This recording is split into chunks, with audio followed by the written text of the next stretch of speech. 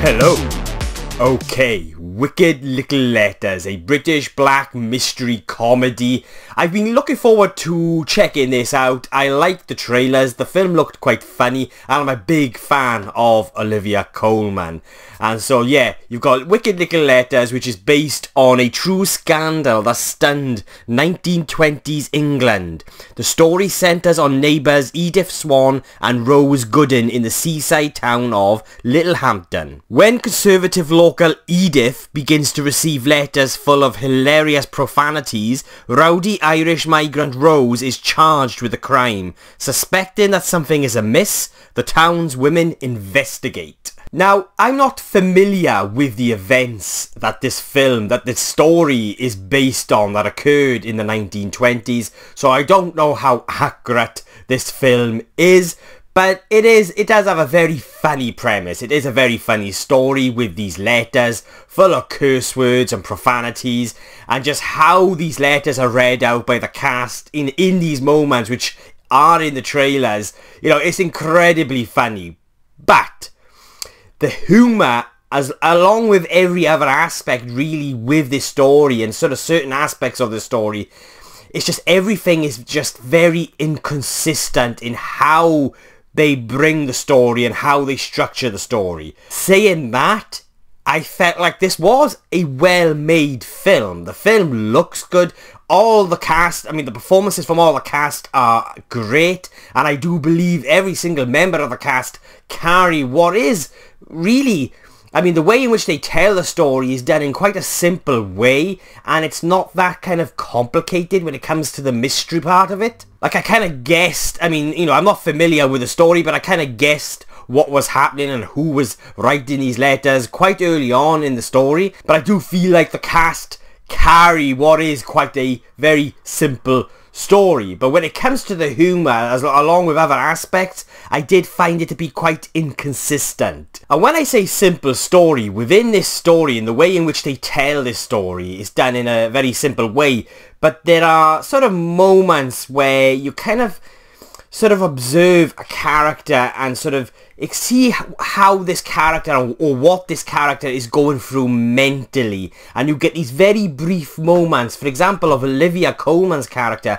and sort of the psychological torment, that mental torment that she is going through, her character's going through, and we get very brief glimpses into that, and she's absolutely superb in these moments. In fact, I mean mild spoiler here maybe, but I felt sorry for her character by the end of the movie, and when we last see the character, so before the film finishes, I found it to be quite emotional. Like I felt really sorry for this character, and it's because of Olivia Colman's fantastic performance, and when you get those very brief moments of witnessing that vulnerability with the character when it comes to sort of where she is mentally and what she's going through, you kind of see that sort of the attempt at adding something a little bit more complex to a very simple story, and that is kind of what I mean by sort of it being a little bit inconsistent with what it was that it was trying to do. Because you get these moments where it does get a little bit deep, because you're sort of witnessing or observing a character sort of breaking down in a way, but then it's very brief. And then the same with the humour, like the moments with these letters and when you've got these different characters reading these letters out, and it is funny, but then it's sort of like you've got this different kind of tones, and it's right throughout the film. Tonally, this film is very uneven, and that applies to the humour, because you've got some really kind of dry British humour within this film that I really liked. But then you've also got humour that's very silly and just like, it made me cringe. For example, like with the police force, and you've got this police officer, this constable who's sort of investigating who it is, sort of sending these letters and all of that.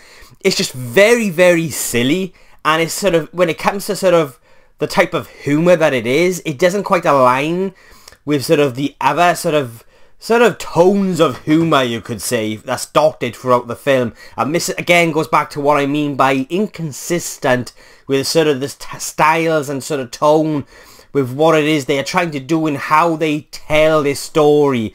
And the humour was, for me, the most sort of obvious one. But they also sort of tried, it felt like they were trying to sort of, they captured this kind of very funny aspect of the story, which is the letters, and then kind of try to do something more and perhaps attempt to something a little bit more complex around this, sort of when it comes to these characters and their journeys, and it sort of ends up being quite a straightforward, predictable story, and it left me sort of wanting more when it came to the complex aspects of certain characters.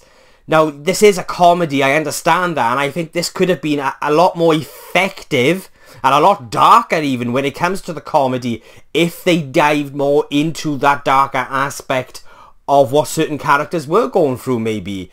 And so it kind of felt at the same time then, I suppose, restraint. It felt very restrained in what it was trying to do, because you've kind of got this kind of really kind of R-rated aspect when it comes to the humour, but then you've also got this very kind of silly, childish aspect to the humour, and just when it comes to the story, it all just felt very kind of safe and sort of restrained.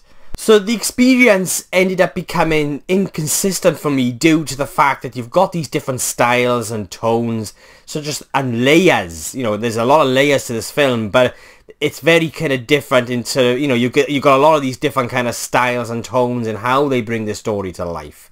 But I did enjoy this film. Like, it is, you know, the way in which they brought this story to life, I thought was well done. It's a solid little film. It looks nice from a cinematography point of view, and the cast all give fantastic performances. For me, really, I mean, the cast really carry this movie. I think the writing is pretty sharp, and so yeah, it was an enjoyable experience.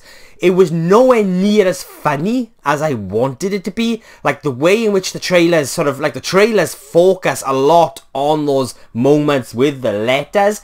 Unfortunately, everything else around those moments just didn't really work in regards to the humour. So that's why I feel like the film could have perhaps gone more into that kind of darker direction when it comes to the black comedy. But I did enjoy this movie, and there is a heart there. There is a pulse. It's very faint, just due to the fact in how they sort of construct this story and narrative with all those kind of different styles and tones when it comes to the humour. Like, there is a faint beating heart there.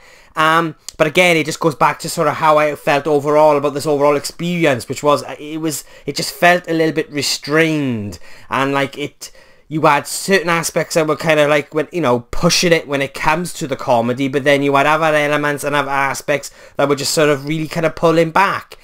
And the same goes for when it comes to sort of exploring sort of the more complex aspects of these characters and their journeys. It was sort of touched on, but then they kind of pulled back. So it did have that kind of very safe feeling about it. But I did enjoy this, and I think, you know, there were a lot of chuckles from people watching the movie at the showing that I was at.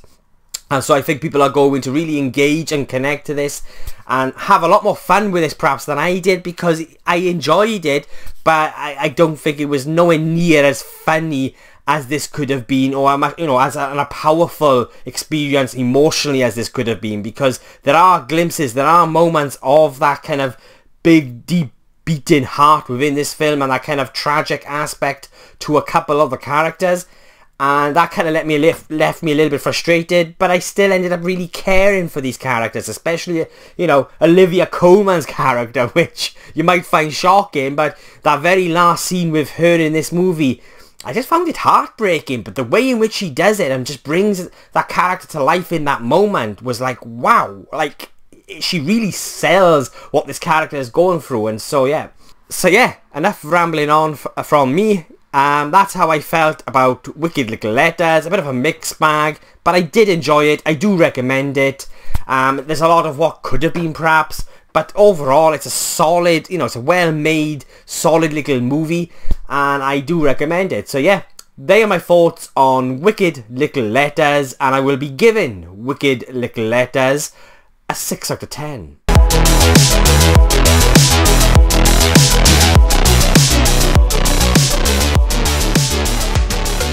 So yeah, They are my thoughts on Wicked Little Letters, but what did you guys think? Did you love it? Did you hate it? Did you agree or disagree with anything I've said? And please let me know in the comments below, and let's get a discussion going. And if you've made it this far into the video, thank you so much. I really do appreciate it. And if you want to watch future reviews from just some random Welsh geek rambling on, then please hit the subscribe button. It will mean an awful lot. I'm hoping to hit 500 subscribers by the end of the year. I've almost hit 300. And a big thank you to all those that have subscribed over the last year, or over the last couple of years. It means an awful lot to me. My next review will be for Dune Part 2. I am so damn excited. I'm going to the midnight showing. So yeah, I'm really looking forward to seeing how Denis Villeneuve has brought this final part of the novel, that first Dune novel, to life. The film looks amazing from the trailers. I am so damn excited, and I can't wait to bring you guys my thoughts on Dune Part 2. Probably by the weekend. You're looking at probably Friday afternoon, evening, where I will have my review up for Dune Part 2. So yeah, thank you guys for watching. I really do appreciate it. I'll be catching you guys soon.